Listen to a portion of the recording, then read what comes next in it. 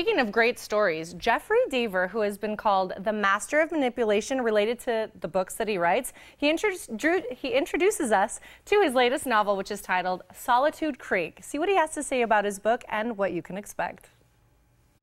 Hi, this is Jeff Deaver, and I'm delighted to be speaking to my friends in Tucson, where I've been a number of times on book tour. I'd like to tell you a little bit about Solitude Creek, my latest thriller from Grand Central Publisher. Solitude Creek features my character, Kathryn Dance. This is the fourth book in that series. Now, Kathryn has an unusual specialty. She's an investigator with the California Bureau of Investigation, but her expertise is in kinesics, body language. And that, of course, I'm sure you're familiar with. It's where the investigator will sit down across from the suspect and kind of keep an eye on how they cross their legs, how they scratch their forehead, how they look at you, and deduce from that whether or not they're telling the truth. Now, I'll have to share a secret with you. I love Kathryn Dance as a character. I love my other character in my series featuring Lincoln Rhyme, who's a forensic detective. You may know him from the Bone Collector.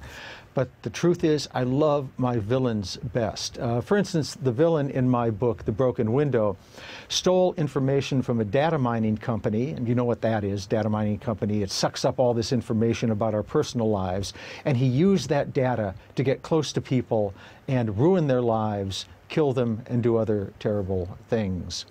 In Solitude Creek, my villain, a fellow named Antioch March, does something that's completely different. He murders people, there's no question about that, but what he doesn't use a gun, doesn't use a knife, doesn't use a rope, doesn't use a bomb. He uses people against themselves.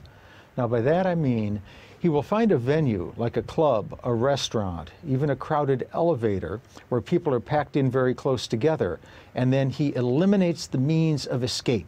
He'll lock the door shut, he'll stop the elevator and scream, "There's a fire," or "There's a man outside with a gun or a bomb. Get out as fast as you can." But they can't get out. And the people who are otherwise rational and reasonable turn into animals. They turn against each other.